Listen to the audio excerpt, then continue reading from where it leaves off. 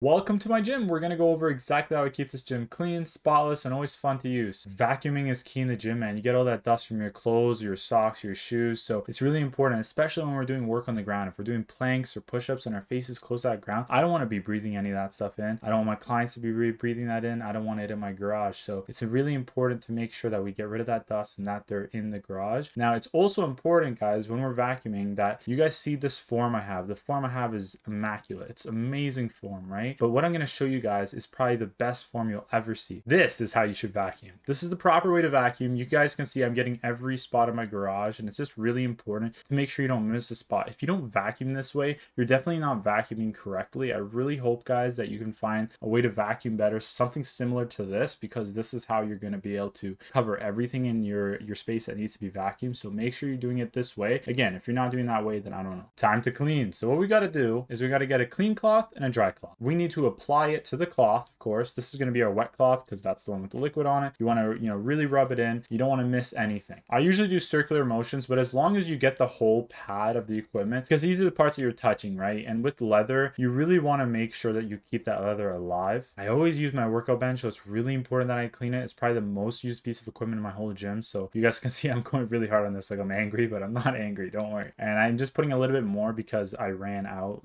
Once you're rubbing it in and you can feel that there's less and less liquid, you got to apply more, so keep that in mind. My leg press with gym equipment, it's really expensive, so you want to take good care of it and make sure that you get every part when cleaning it and also maintaining. So for example, if a thread's hanging out, I like to trim it. When I first got this equipment, it was so filthy. It honestly looked more yellow than white. Never give up, guys. Keep believing. We use the dry cloth to make sure that none of that leftover liquid is on it too much, because I'm going to use it later and I don't want to be slipping off the machine. My leg extension, as you guys can see, I'm cleaning literally everything in my gym, and I want you guys to remember that with the leather, if you see indents, like you can see one at the bottom there, it's okay because you can replace it through upholstery, which costs more money. But at the same time, I'm trying to save money here. Now we're using that dry cloth to keep off everything we just put on. We just don't want to have too much of it, right? So I don't want to be slipping and sliding off like I'm at a water park. And this bottom part's important to get as well. Make sure you keep turning it to get all sides. Then apply the dry cloth to all sides again. This took me a million tries to get them properly, but don't worry about it. Now that we got it in, we apply it to the machine. You want to apply it to all sides. You don't want to do just one side. I'm going to go over to the other side. I'm going to apply here. I want to make sure that it's all lubricated. Then I'm going to move it up and down and make sure that lubricant moves through the machine, because we want the machine to be nice and smooth. So when you're training, it actually helps. Also keeps the machine alive longer. Longevity, baby. Lubricate both metal bars, and this is going to allow the weight to move evenly at the same time, because this machine, the leg press, pushes the weight off both together at the same time. So we want to make sure that it flows together. And again, I'm doing that backside because I want all sides of the metal bar to work nicely, and apply more if you need to. This part didn't work. Since I'm not 7 feet tall, I couldn't get it to flow all the way through. So what I did was I got off the leg press and I actually had to manually push it. So I had to get all the way back, because with my leg press, I can have someone really, really tall on it, like 7 foot on it. So I had to make sure that I got through the whole thing. So I'm just pushing it back and forth,